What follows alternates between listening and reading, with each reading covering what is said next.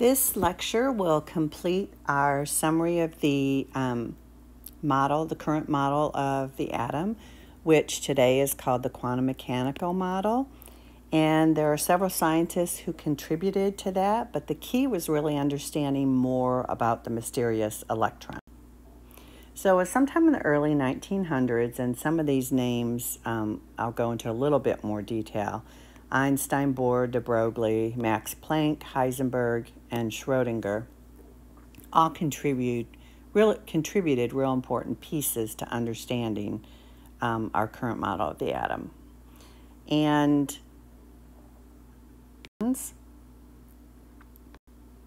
the key to quantum mechanics in general and the quantum mechanical model is the discovery or finding that subatomic matter like electrons, protons, neutrons, etc. behaved completely different than objects which are large enough for us to see. And you may have heard of the wave-matter duality. It turns out that light, which is energy, not matter, and then also matter, like the electron, sometimes behaves as a wave and sometimes behave as a particle. And once it was proposed that the electron also has this wave-particle duality, things kind of took off as far as modifying our model of the atom. So let me give you one specific experiment that was done that was key. Einstein investigated something we now call the photoelectric effect. So he took metal made up of all the same atoms, okay, and he shined light on that metal, expecting that when he reached the right amount of energy, an electron would be kicked out of the surface of that metal. What he found, though, was interesting because he found that he had to have the exact correct frequency of light or the electrons wouldn't be ejected. So if he had, let's say, a frequency that was too low and he kept shining more and more light, like gave it more and more intensity, it didn't matter. The electron never got ejected. So he had to start with start with light of a particular energy to get any electron to get kicked out. We'll talk about this more in a few slides when we get to the work that Niels Bohr did, and I'll draw or I'll explain how the model was modified after this. But often the final exams want you to understand what the photoelectric effect is, so I did want to go over that briefly. So what did that tell us?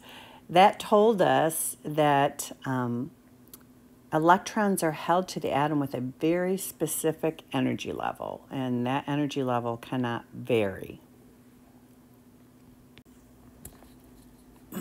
So quantum mechanics in general, which opened up a whole new world to us, again, there's a duality. It said that matter can behave as either a wave, which is a form of energy, and in some other experiments, matter can act as a particle.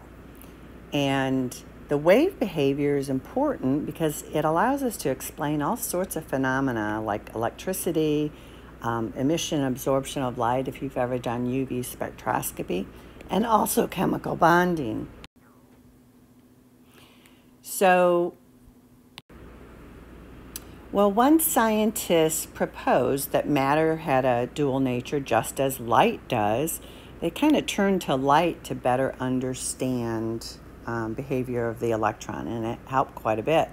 So quick review of light. It is a form of electromagnetic radiation, and the only type of light we can see, of course, is the visible light, but anything in the electromagnetic radiation, from radio waves, radio waves would be on this end, to gamma rays are part of the electromagnetic spectrum. One thing to keep in mind, we'll be doing some calculations with light later on, is that the speed of light, regardless of its wavelength or frequency, so radio waves as well as gamma waves, move through space at the same speed. and that we call that the speed of light, 3 times 10 to the 8th meters per second. Just some other basic vocabulary terms for light. The amplitude is the height of a wave, and that's related to how bright a light is, how intense the light is. The wavelength is the distance between two peaks, or likewise the distance between two troughs, and wavelength is very important to us. Frequency are the number of cycles there are in a certain period of time. So if you have a lot of cycles, that would be high frequency, and if you have fewer cycles, that would be a low frequency. The units of frequency are hertz, which simply stands for cycles per second, or hopefully you know that anything to the -1 is just 1 over that variable. Alrighty, so there's an important relationship between wavelength and frequency. It turns out that the larger the wavelength, okay, the larger the wave or the longer the wavelength, the lower the frequency. That means the fewer ups and downs you have, okay? And similarly, the shorter the wavelength, see how teeny tiny this wavelength is? The higher the frequency, the more up and downs you'll have. So as one goes up, the other goes down. Okay, as one goes up, the other goes down. So that is an inverse relationship between frequency and wavelength. Mathematically, we can show it like this. It's often written, c is the speed of light, which we talked about. It's a constant. So the speed of light is wavelength times frequency. So wavelength times frequency is always equal to the speed of light. And of course, you need to be able to rearrange these equations to solve for either frequency or wavelength. Just remember, C is always on top. So let's do an example of that. It's a typical problem. In this case, you're given the frequency of a certain type of light, and you're asked to calculate the wavelength. Be careful, though, in nanometers. Now, this equation, the wavelength of the light must be in meters. So it's important to be able to convert between meters and other units of length with prefixes like centimeters, nanometers, etc. All right, so we need to solve for wavelength. So wavelength is the speed of light divided by frequency. Speed of light is always 3 times 10 to the 8th. Frequency given in the problem. The seconds cancel out, and so the units for wavelength coming out of this equation will always be meters. Okay, so it turns out that this light has a wavelength that's 6.49 times 10 to the -7th meters. The problem asks for the reaction in nanometers, and so we need to set up that equation. As this equivalency tells us, there are 1 times 10 to the -9 meters in 1 nanometer. We're doing your dimensional analysis. We get that 6.49 times 10 to the -7 meters is 649, whoops, that should be nanometers. Sorry about that. All right, so I would go ahead and enter this in your calculator and start getting familiar with using scientific notation in your calculator. It's really common for students to enter the scientific notation incorrectly. If you use the old method of 1 times 10 caret -9, you'll want to make sure that your scientific notation numbers typically are in parentheses. Otherwise, your calculator will misread what you're asking it to do. I think an easier way to enter all scientific notation in your calculator is to use the double E button if you have one. In that case, the double E button actually stands for times 10 to the something up here. So you can leave all that out. So you just put in the coefficient, which is 1, put in the exponent, or double E, then the exponent minus 9. You don't need parentheses. It's easy. Some calculators have exponent button instead of double E button, and some have 10 to the X button. So all of these three should work equivalently. Here's one that I'd like you to try. So I recommend turning off the video, making sure you have the equation written down, and see if you can solve this. In this case, it kind of goes backwards. They're giving you the wavelength, and they're asking you to calculate frequency. Now be careful, because the wavelength they gave you is nanometers, and remember, it has to be in meters before you can use that equation. So turn off the video, and then I'll go through the answer. So the first thing I'm going to do is convert nanometers to meters. And I know that there are 1 times 10 to the minus 9 meters in 1 nanometer. Now, if you remember in dimensional analysis, you need to match units on the diagonal so they cancel out, okay? And the unit you want that you're trying to get to goes on top.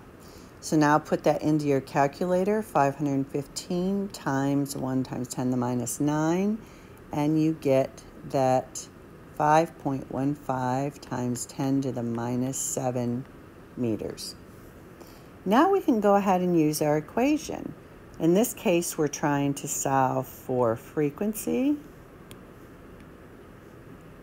And if you rearrange that equation correctly, you get that it's a speed of light over wavelength. 3 times 10 to the 8th meters per second is the speed of light. The wavelength in meters is 5.15 times 10 to the minus 7 meters. Okay, and the meters cancel. All right, so if you put that into your calculator correctly, you're going to find the frequency is 5.83 times 10 to the 14th. Units for frequency are 1 over seconds. That can also be expressed as hertz, or simply seconds to the minus 1. Okay, so back to the photoelectric effect and some of the contributions by different scientists toward the quantum mechanical model. You might remember in physics that if you're talking about wave behavior, and remember the discovery was that electrons or all types of matter can have wave behavior. When you have waves, they can add together to make a larger wave. Remember, the amplitude is the intensity or brightness of a wave. So if you have waves that combine constructively, you can get a brighter light. And just as simple, destructive, if the waves combine out of alignment, they can actually destroy each other and eliminate the light. So with that in mind, go back to Einstein's photoelectric effect, and this is why he was so surprised.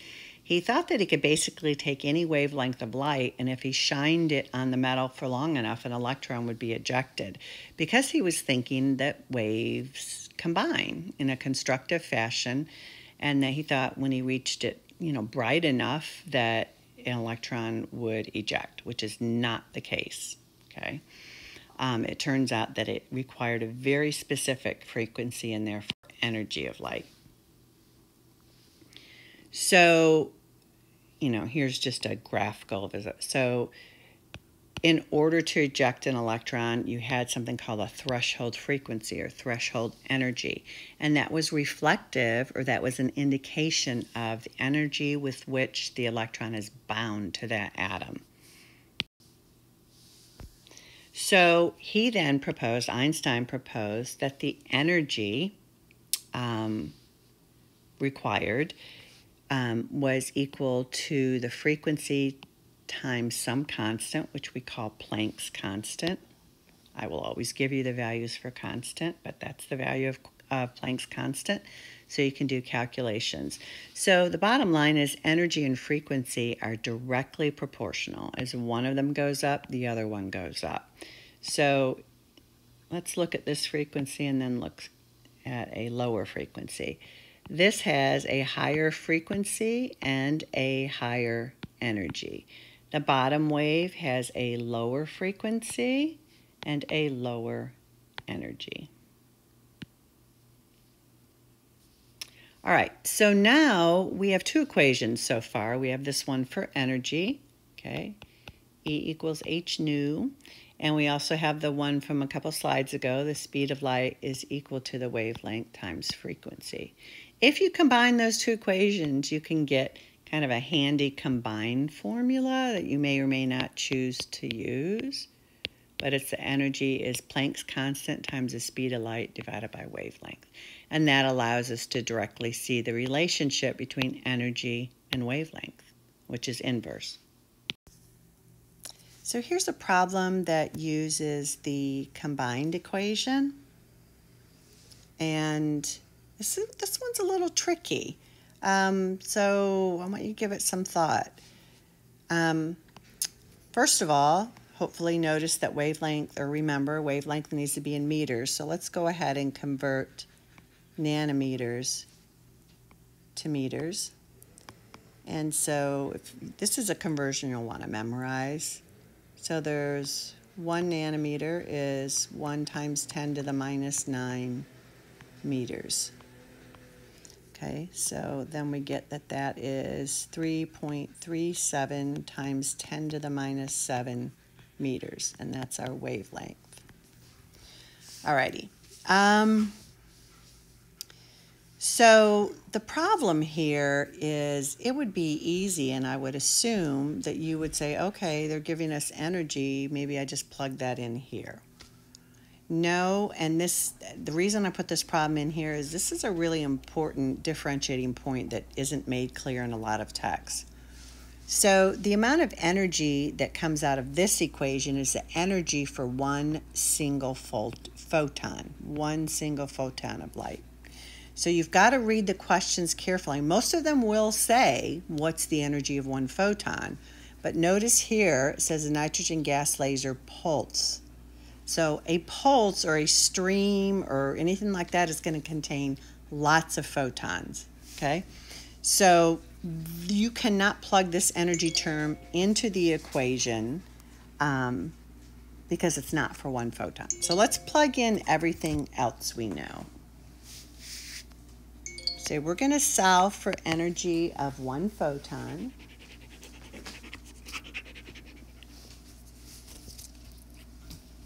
So Planck's constant, H, and I'll always give you the constants. You don't need to memorize those.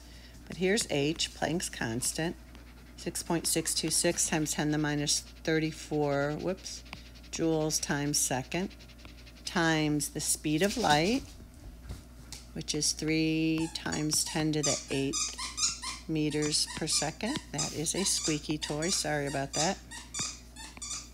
So the seconds cancel out. Then the wavelength goes in the bottom in meters, so that's 3.37 times 10 to the minus 7 meters. So meters cancel. And we're going to solve for energy of one photon now. And if you plug all that into your calculator, the energy for one photon of this light is 5.90 times 10 to the minus 19 joules. See, joules is the only thing left here, and that happens to be the units for energy. And you will find most of the time the energy for a photon is on the order of 10 to the minus 19. That's just kind of good to know. So then this question says, how many photons does this pulse of light contain? So now you just want how many times does 5.9 times 10 to the minus 19 go into that total energy of that pulse? So that's just simply 3.83 times 10 to the minus 3 joules divided by 5.90 times 10 to the minus 19. And that equals 6.49 times 10 to the, 3, 6, 9, 12, 15. That's a lot. That many photons. It's a huge number of photons. Okie doke. So take some time, make sure you understand that's one of the harder problems. That would be a problem. I always rank the difficulty of problems from 1 being the easiest to 5 being the hardest. This may be a 5, if not, then very close to a 5. I also want you to actually get the calculator you're going to be using on a test and plug these values in. Make sure you get the same value with the right exponent.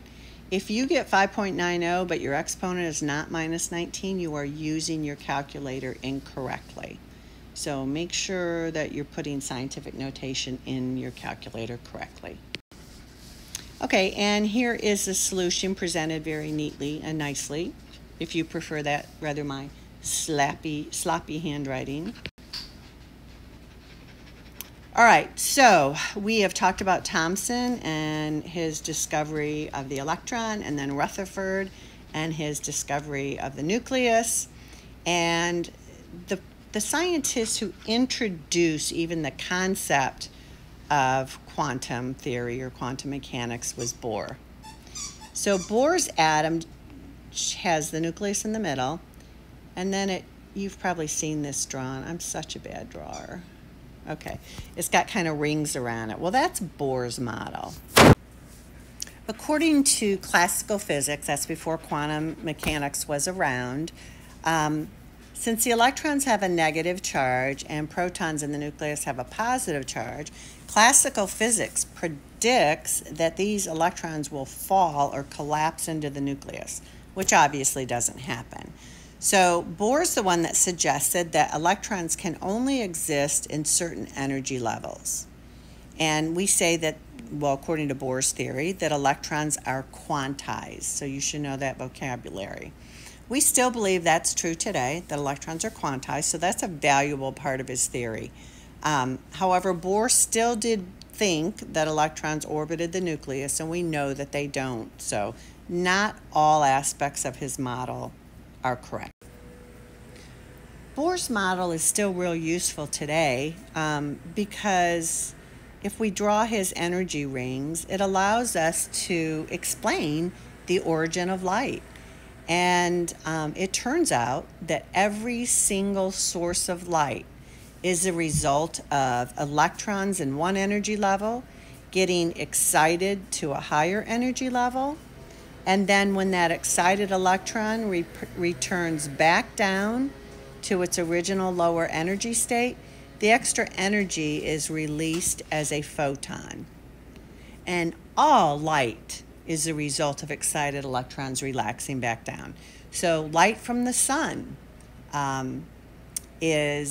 well, the stars in the sun are made mostly up of hydrogen and helium. So it's the electrons in hydrogen and helium undergoing that process. The light from if you look at a fluorescent tube, maybe in your kitchen ceiling, it is filled with a little bead of mercury. And so when electricity is applied, the electrons in the mercury atom get excited, and when they relax, mercury happens to emit white light. So you should be able to understand or recreate this diagram to explain how light is formed. All right, so the energy levels, according to Bohr, are showed with these concentric rings, and they're the energy level 1. So the energy level closest to the nucleus is the lowest energy, and then it goes up in integers, n equals 2, n equals 3. So the type of light that is emitted from an excited electron depends on the space between the energy level the electron started on and the energy level it got excited to, okay? So an energy dropping from an excited level of n equals 5 all the way down to n equals 1, that's a lot of energy. That would be a high energy light and, for example, blue. So we know, hopefully you know that blue light has higher energy than red light, if you did the Roy Biv thing in high school. And along a similar line of thought, if you have an electron that has been excited only by one energy level, let's say from n equal 1 to n equal 2, the amount of energy, or the energy that that light, when the electron goes back down to the lower energy level, is going to be relatively low energy. That's not much of an energy gap. And so red light is lower energy than blue. So that might be red light, for example. All right, so every single element has its own unique line spectra of the light that it emits, and it all depends on the spacing of the electron energy orbitals. So here's the nucleus. So one element may have spacing like that. The next element may have spacing like this. Okay, so they're all going to have different gaps and different wavelengths of light that's emitted when the electrons get excited. You may have done the experiment in high school where you put little samples of compounds in a Bunsen burner and they turn beautiful colors. That's what's going on there. All right, so kind of a little bit more technical diagram. Hydrogen has been studied in detail just because it's our most simple atom. And so here's hydrogen and the energy rings. Okay, so you can have transition from any level to any other level, okay? So you can transition from, if you go from level 1, let's say, or whatever level an electron's on, and if it goes so far that it leaves the atom, that is called ionization energy, which means it's completely removed from the atom and you've created an ion. But most of the others, so you can have transition from any level to any other level. And the hydrogen atom's been studied extensively. We know exactly what wavelength of light comes from what transition. And you don't have to have any of these memorized. All right, we can calculate the energy of a specific transition if we know what the energy level was to begin with and what it is finally. We can use this equation. It is called the Rydberg equation. And I don't want you to get confused. There are two forms of it. So make a note to yourself. If you're asked in the question to calculate the energy of the light or the photon released from a transition, you want to use this form. If you are asked to find the wavelength of the light emitted, you want to use this form. Both forms will work because you remember you can go from energy to wavelength. Remember the combined equation where energy is Planck's constant times the speed of light divided by wavelength. So that's all they did here. They took this equation and used this to rearrange it. So the constant is different depending on the equation you use. If you use energy, it's minus 2.18 times 10 to the minus 18th. If you use the wavelength format, it is 1.097 times 10 to the 7th. So just be careful. It is so, I typically have to work these Rydberg problems 3 times before I stop making mistakes. Is notice N is the energy level that the electron is on. So F is final, so the final final resting place of the electron is NF, and the one it started on is initial, and they have to go in this order or the sign is going to be wrong. Okay, then notice you square these energy levels. So it's very, very easy to make silly mistakes. If you use the wavelength form of the Rydberg equation, whatever energy level is lower goes here. Okay?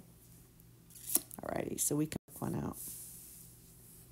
Here's a typical example. Determine the wavelength of light emitted when an electron makes a transition from n equals 6, okay? So that would be the initial energy level, okay, to n equals 5.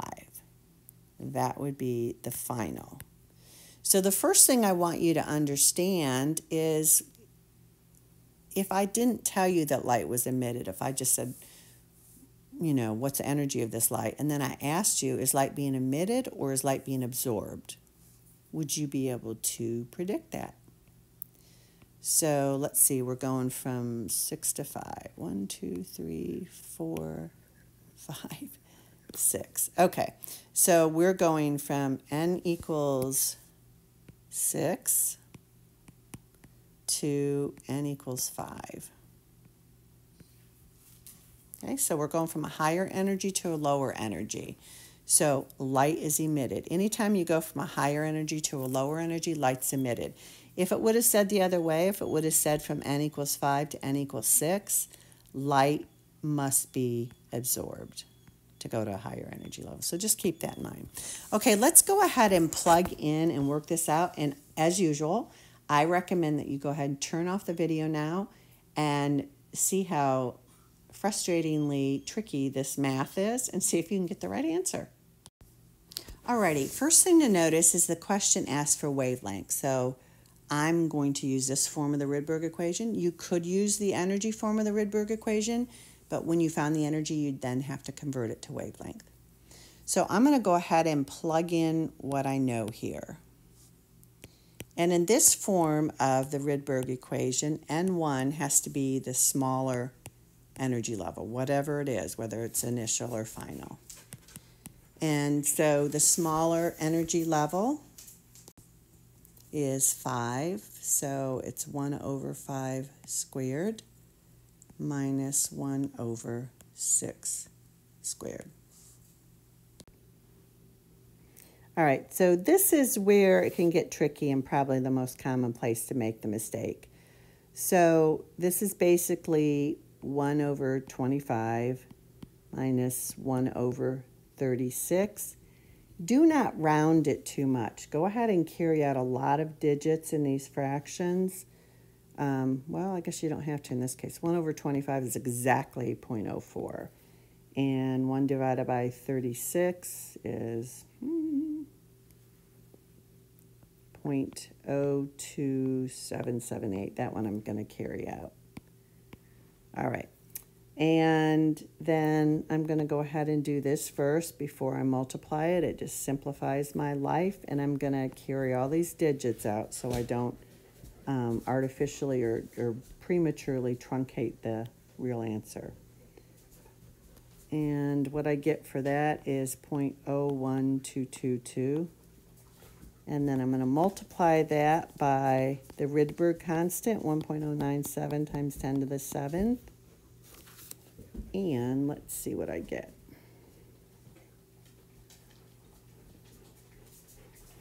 I get that 1 over the wavelength equals 134,078. Now, here comes the second most common error. This is not the wavelength, guys. It's 1 over the wavelength. So you have to remember that to get the actual wavelength, you have to take 1 over this number. You've got to flip it back, all right? And so when we do that, we get that the actual wavelength is 7.46 times 10 to the, let's see, 3, minus 6 meters. Okay, so that is your answer. Here's one for you to try on your own. And so if you didn't try the other one on your own, or if you had trouble, go ahead and give it another shot. So put the video on pause, please. Alrighty, so here's the setup. It's asking for wavelength again, so I'm going to use that equation. Be real careful with the fractional part. It's final, which is n equals 2, and original, n equals 4. Carry the extra decimal places here so you get a more precise answer. So then you should get that 1 over the wavelength is 2,056,875.